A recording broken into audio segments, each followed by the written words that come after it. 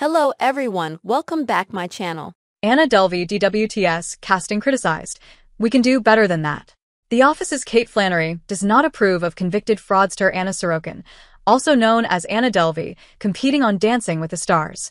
Flannery, who played Meredith Palmer on The Office, competed on the 28th season of ABC's reality dancing competition.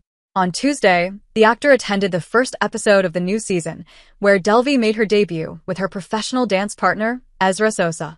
Delvey rose to infamy thanks to the Netflix series Inventing Anna, a dramatization of her crimes defrauding New York socialites.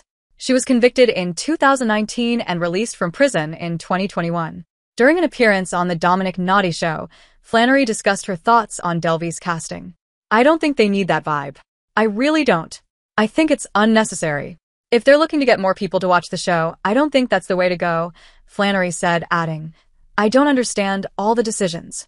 When the host asked if Delvey's inclusion on the show was glamorizing criminals, Flannery replied, "Maybe. I feel like we can do better than that."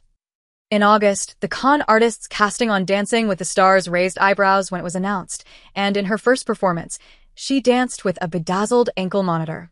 She is now battling deportation from the U.S. and must wear the Immigration and Customs Enforcement mandated ankle monitor.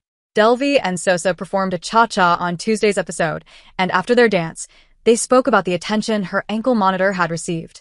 "It's actually not a big issue at all. It's pretty light, and I asked them to make it tight so it doesn't dangle. So it's not so bad," she told the Associated Press after her DWTS premiere. "It's the real star of the show. Let's be honest here," Sosa added. He continued, "I think it's kind of funny how people it's not like an ankle weight. It's not like 20 pounds. It's like literally less than a pound, and it's not a big deal." On Wednesday, Delvey responded to negative comments made about her on the official DWTS Instagram account. The comments were made on a post featuring a series of photos of her performance with Sosa. ICE apprehended Delvey following her release from prison after she allegedly overstayed her visa.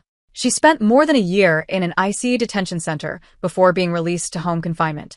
She continues to fight deportation to Germany, where she is a citizen.